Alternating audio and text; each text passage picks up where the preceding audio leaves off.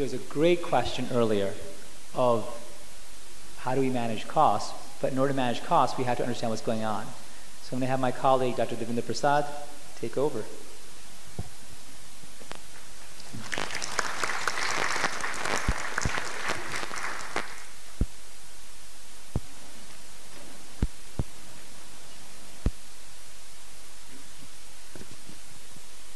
So continue with the same, like now moving on to the pathophysiology of vitiligo.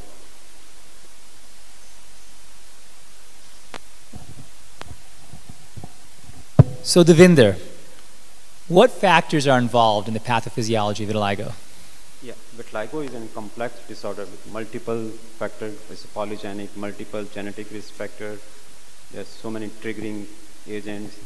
Oxidative stress, we have in morning talk by Dr. Mauro Picardo. So all of these factors, they contribute to melanocyte destruction, what we call as vitiligo. This could be certain other melanocyte defects like melanocytorazy put forward by Dr. Gauthier, initial some other clinical morphological defects which can contribute. Probably now this is, as I say, it's a very exciting phase. The things are falling in place, and we have now some of like understanding how these melanocytes are getting destroyed. But initially, maybe 20 years back, there was discordance between clinicians versus this immunologist. Because they are thinking that this is just one cause for vitiligo, that is autoimmunity, and there are these other factors might be giving rise to depigmentation, which might not be called as vitiligo.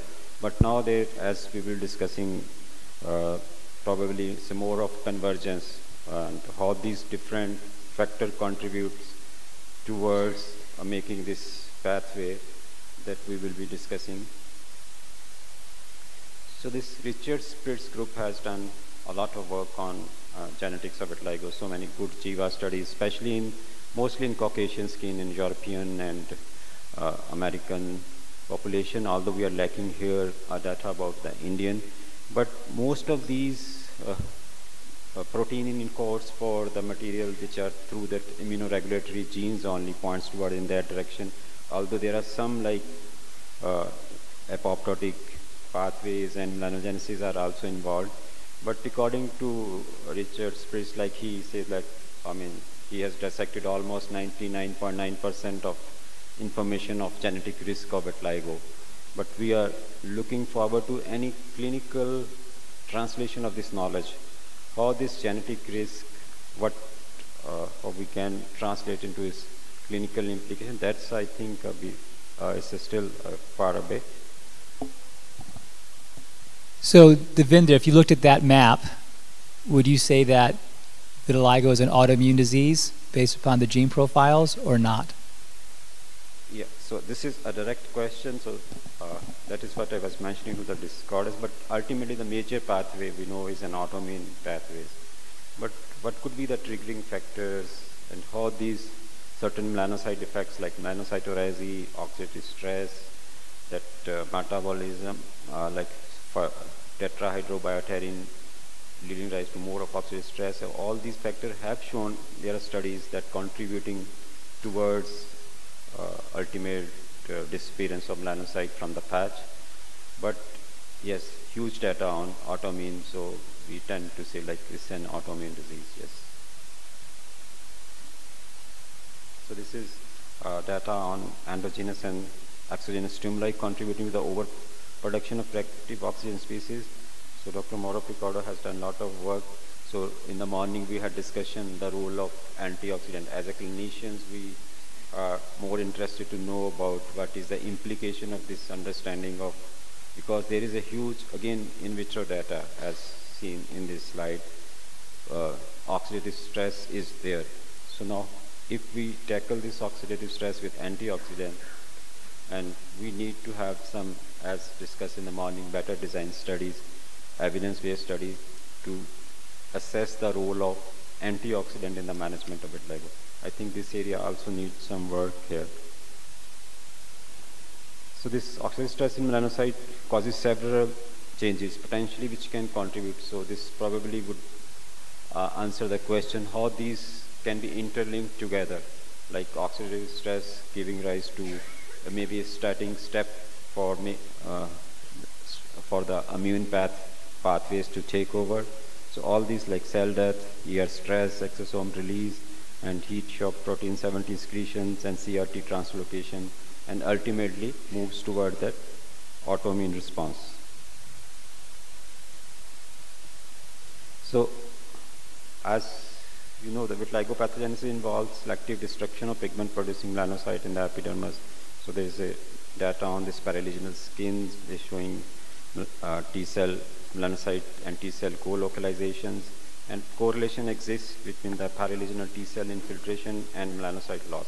So there is so many direct evidence of role of autoimmunity in vitiligo. So there are certain other abnormality which, as I mentioned, may impact melanocyte survival, hemostasis, and adhesion in vitiligo skin. So all these factors finally contributing towards the immune pathways. So dermal abnormalities are also there, which has been documented. So this is very interesting. Like when we look at vitiligo, we just focus on melanocyte because we are looking for these melanocyte in the patch, but there are so many things happening in the patch apart from the melanocyte loss. Keratinocyte defects, fibroblasts. So because these are very talkative cells, keep on talking with each other, so depend on each other for various growth factors, especially the melanocytes secreted by keratinocytes and fibroblasts, and it has shown that there are like multiple defects which these growth factors, they are deficient. And finally we know this alpha MSH has been tried based on this as a afamelanotide 60 milligram subcutaneous injection, which can increase the rate of repigmentation or maybe more complete repigmentation when we combine it with the phototherapy. So as I mentioned about the other cells, so there are many other factors, like here in this, there can be other non-lesionous scan like keratinocytes and fibroblasts. They show defects like increase, there could be decrease in Kg keratinocyte growth factor or DCOF1. We have also shown in our data the DCOF1 involvement, and finally how they contribute towards probably ultimately we move in that direction of autoimmune pathways. All of these could be, so these are still, I mean, far little because we need to understand better like how these various things can be linked together, and if we can act early before the autoimmune, full-fledged autoimmune pathway sets in. So Davinder, when I was growing up, my mom and dad were Indian immigrants, so they used to watch this movie, Pati, Patni or Wo. Wo kaun hai? Yeah. How do you bring this all together? Yeah. Not to say that you're cheating on your wife, but what's all going on over here? Yeah. So I think still the wo is missing here.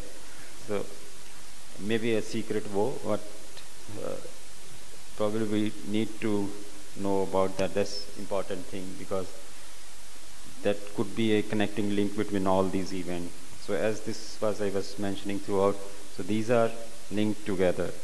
So how it starts and how it builds up, and finally, because much more data is there, that final phase when we take a biopsy from a completely depigmented patch of maybe, or even the early vitiligo, how you call an early vitiligo when you see hypopigmentation, but it may not be an early vitiligo because the melanocyte loss will occur and sufficient number of melanocyte has been damaged, and probably then we see, but clinically some hypopigmentation or some that we call early vitiligo, but it may be many months before that in vitro changes, that T cells have started coming towards the melanocytes, or so many cytokines were already there, so melanocytes were being destroyed, but at the same time getting repopulated from the outer root sheath.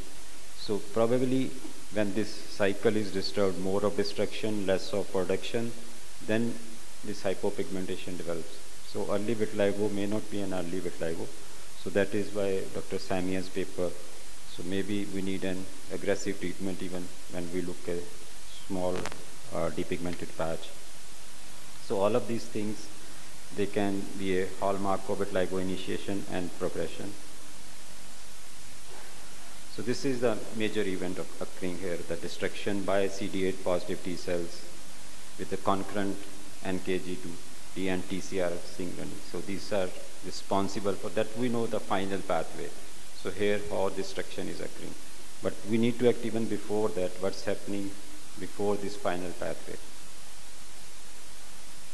So this is important, like even you have seen that in non-segmental vitiligo of long standing, you have good repigmentation with maybe tacrolimus, with phototherapy, but again, patient can show loss of pigmentation or even new patches.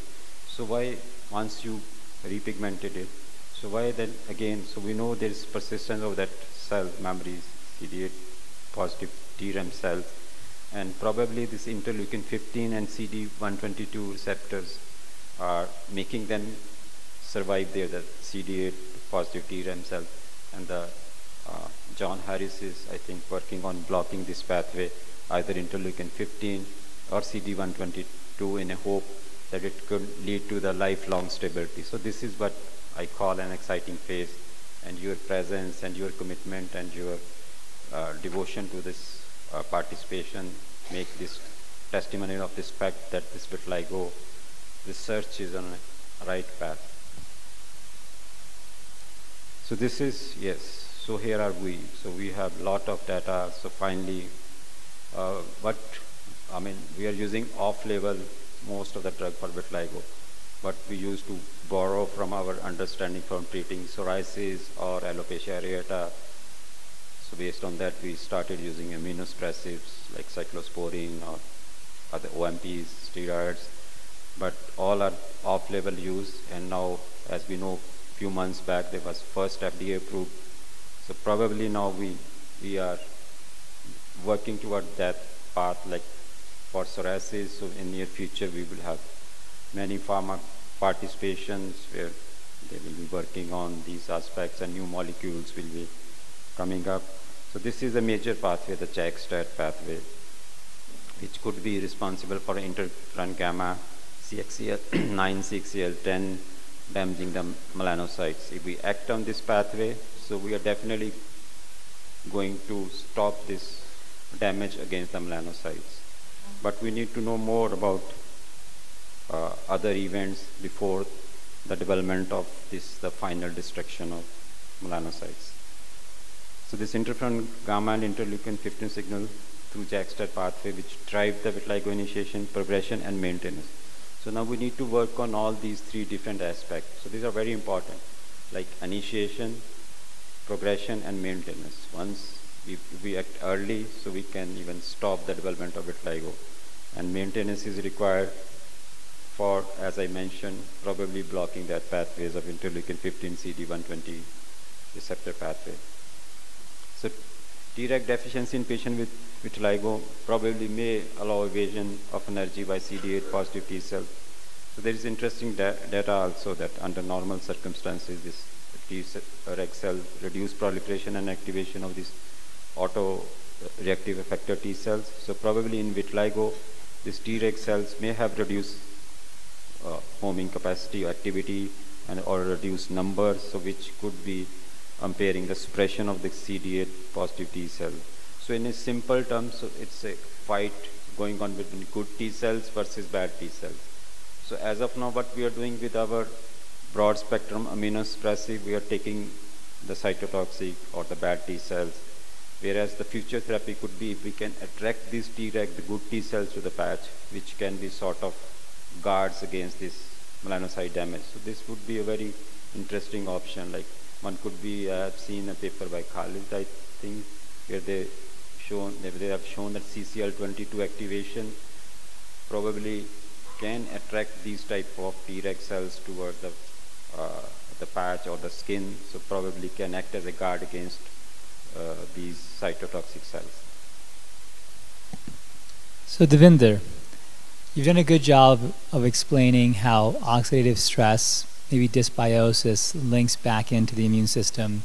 And then you've talked about the different cell lines, keratinocytes targeted by interferon gamma, T regulatory cells targeted by IL-15, maybe expansion of normal T regulatory cells to avoid anergy.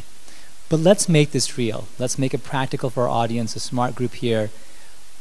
What's different about acral vitiligo? Why is that so difficult to treat? Yeah. And why is segmental vitiligo stable as compared to non-segmental? Yeah. So I think I'll go to that question straight away. These are already I discussed about the integrated models. So this is interesting, like we know like some of the patches over the acral part, so they are, even if we repigment, so they come back, and even it keeps on coming. The instability is a hallmark of acral vitiligo. And this was very interesting. The other factor may be contributing. So this is very interesting paper which was there in Nature, I think in the January or February. So where they have shown that probably the fibroblasts might be player here, because fibroblasts in the different area, they behave differently, and they have shown that they can augment or decrease the immune response. So as we were mentioning, like other factors apart from melanocytes are important. So this is an interesting paper where they have shown that when they have shown in this original fibroblast from the acral area in a simple term, make this immune attack multiplies many times, so that they are difficult to treat such areas, and there will be stability will not be established in such type of region with such a immune response against the melanocyte. So probably we need more work, because we know there are different subsets which respond differently to the different treatment. Thank you. So you